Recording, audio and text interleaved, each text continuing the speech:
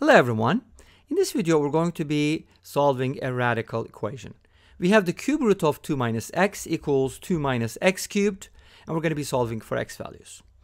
When you see a radical equation, typically we want to raise both sides to a power to get rid of the radical. In this case, cubing both sides would be appropriate, and if you do that, you're going to get what is called a nonic equation, which is ninth degree. So that equation is going to be pretty hard to solve in my opinion. I could be wrong, let me know if I got it wrong, but you can try it. It's not going to be that hard because we're missing some terms here, right? So hopefully that'll be not too hard. Anyway, but I'm going to use a different approach. I don't want to go nonic. I just want to go a little different way. So here's what I'm going to do. Instead of cubing both sides, let's go ahead and use substitution, because substitution is just awesome. Let's go ahead and set both of these equal to y. And when you set two things equal to y, then you kind of get a system of equations. That's what is nice about it. So first of all, I get cube root of 2 minus x equals y, which implies 2 minus x is y cubed. You can easily cube both sides without the fear of extraneous solutions because it's the 3 is an odd number.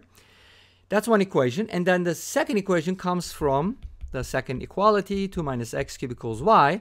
What I want to do here is I want to switch these two, because if they're being subtracted from 2, then their sum is 2, in other words. So I can safely say 2 minus y is equal to x cubed.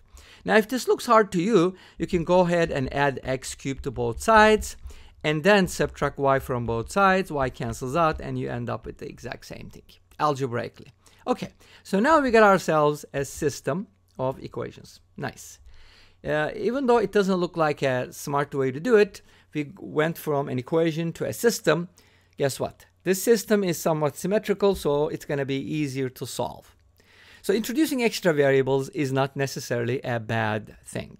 Make sense? So did I tell you I'm going to show you a graph at the end, which kind of verifies our findings too? If I didn't, then I'm telling you right now that I'll show you a graph.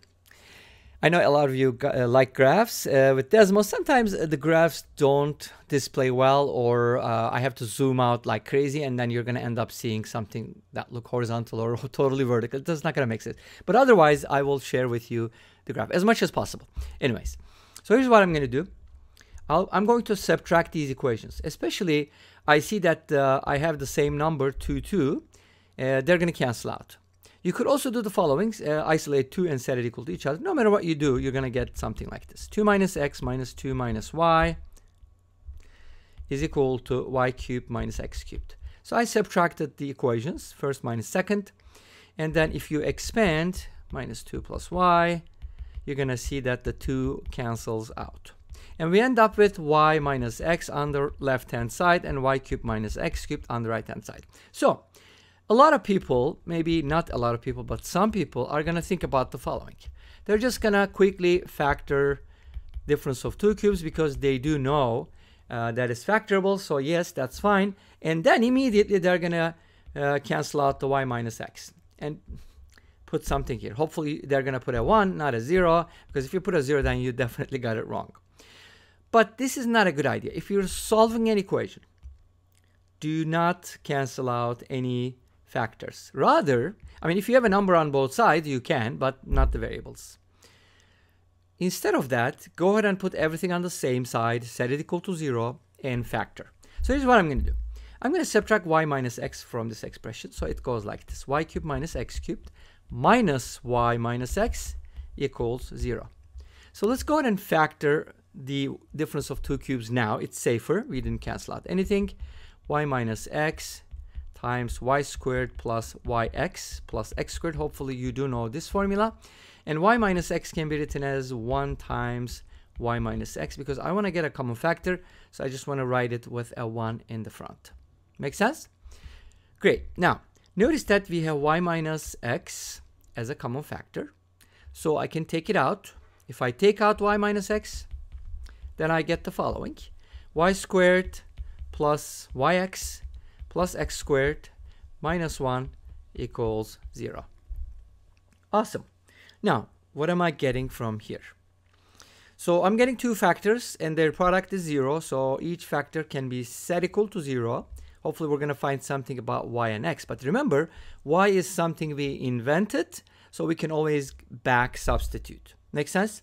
But the obvious solution from here is going to be y minus x equals 0, and that implies y equals x. Let's go back to y. And y is, what is y? Okay, great. Y is 2 minus x cubed. So let's go ahead and replace y with 2 minus x cubed.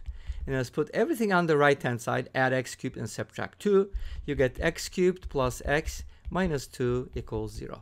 Uh-oh, we ended up with a cubic equation. So what are we going to do with this? Solve it. One of the things that I always mention in my videos, if you have a polynomial equation and if you check the sum of the coefficients and you get 0, then 1 is a solution. In this case, that's what happens. 1 plus 1 minus 2 is 0. Therefore, x equals 1 is a solution. We only got one of the solutions, but for a cubic, that's a lot of progress. So what we can do next is factor this expression using the fact that x minus 1 is a solution. I mean, x equals 1, I'm sorry. That implies x minus 1 is a factor. So factor theorem gives us that. So now we can go ahead and pull out x minus 1 from here. Let's go ahead and do that. X cubed plus x minus 2. Now, what happened to the other factor? We'll get back to it. So set it equal to 0. And now I know x equals 1 is a solution. So can I just split up x cubed minus 1 plus x minus 1? This should be pretty natural, especially knowing that x equals 1 is a solution. This is pretty much, expected. So I can now x minus 1 times x squared plus x plus 1 plus 1 times x minus 1 equals 0. X minus 1 out, and x squared plus x plus 1, which is 2, equals 0. So from here, x equals 1, we already knew that. What about the other solutions? They are complex, non-real. X equals negative b plus minus the square root of b squared, 1 minus 4 times 2, which equals 8. 1 minus 8 equals negative 7. That gives us square root of 7. I hope this wasn't too fast. Forgive me if it was, but those are going to be the solutions. I'm hoping you can solve the quadratic equation easily with a quadratic formula. So those are the solutions. So what am I going to do with them? Those are all the solutions, right? Well, we have another factor. Come on. So we're going to deal with this right now. So if you take a look at this equation, there's a couple things you can do about it. First of all, do we have real solutions? Okay. So one of the things that you can definitely look at is but let's go ahead and replace y with 2 minus x cubed, and let's see what happens. 2 minus x cubed squared plus 2 minus x cubed x plus x squared minus 1 equals 0. Without further ado, let me go ahead and give you what the equation is going to look like. You're going to get something that looks like this. And unfortunately, there is no hexic formula. It's going to be very hectic, right? If it was, it would be super duper complicated. But trust me, there are no real roots.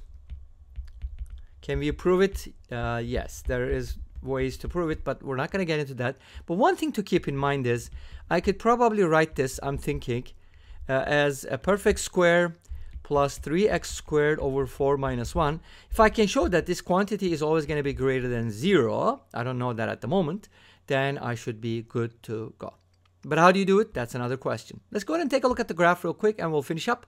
As you can see, these two weird graphs intersect at a single point. And that's going to be our only real solution, x equals 1, as you can see here. And those graphs kind of look similar, don't they? And this brings us to the end of this video. Thank you for watching. I hope you enjoyed it. Please let me know. Don't forget to comment, like, and subscribe. I'll see you next time with another video. Until then, be safe, take care, and bye-bye.